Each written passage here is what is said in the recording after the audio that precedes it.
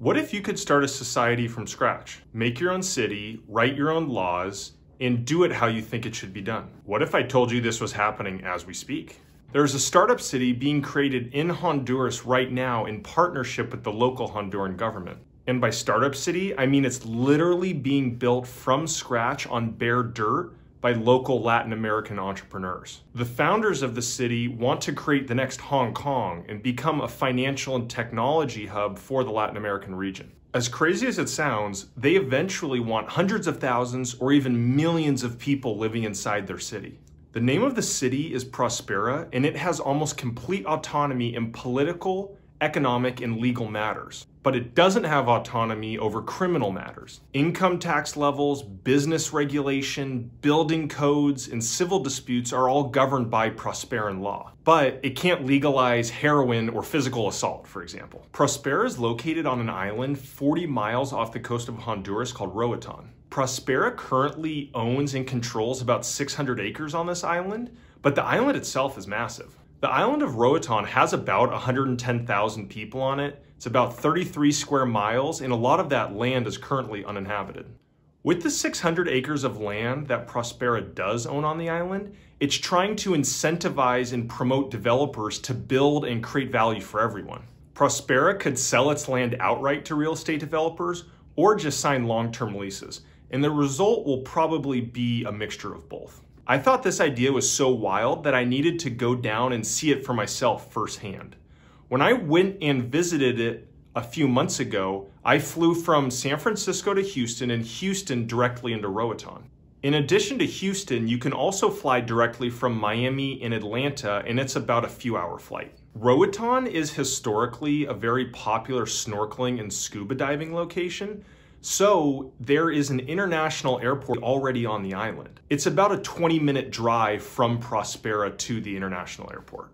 While I was down there, I learned that Prospera was informally founded in 2018 by a Venezuelan entrepreneur named Eric Bryman. There are about 40 to 50 people currently working for Prospera, helping to start this city. A key part of Prospera's goal and mission statement is to be the easiest jurisdiction in the world to do business in. They want to be the cheapest, smoothest, and simplest place in the world for anyone to start a business. You might be asking yourself, well, is there anything already there? When I drove up to their land for the first time, I saw that they had 3 buildings, a main office building and 2 model homes. I loved the main office building. I thought it was very gorgeous.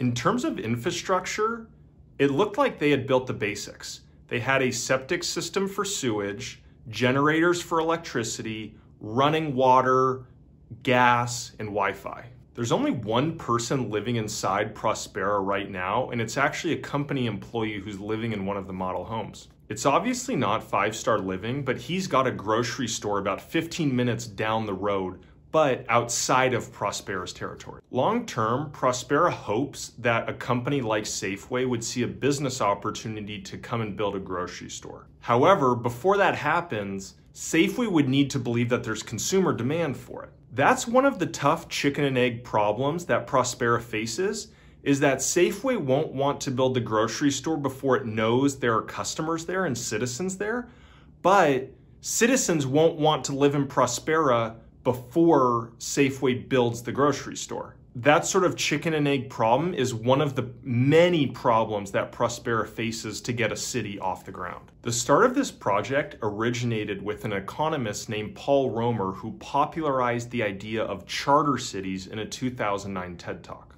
After hearing about Romer's ideas, a group of Honduran government officials approached him and offered to co-pilot a project with them to try it out. They saw Honduras was not developing as quickly as other countries, and they knew their people were just as smart.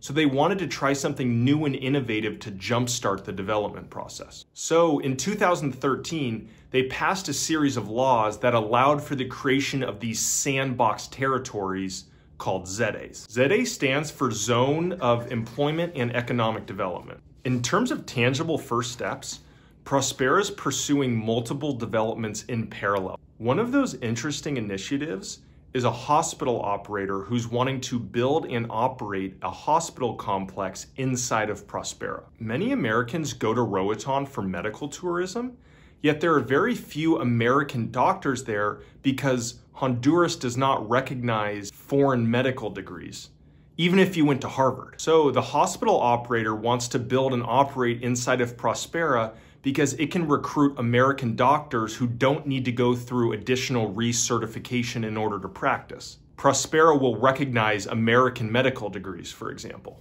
In summation, this project will take decades before it reaches their goal, and hopefully it exists beyond our lifetimes. Whether you love or hate this idea, it will be many, many years and decades until we know the true impact of this project. If you have any thoughts, positive, negative, or neutral, I'd love to hear them down below in the comments.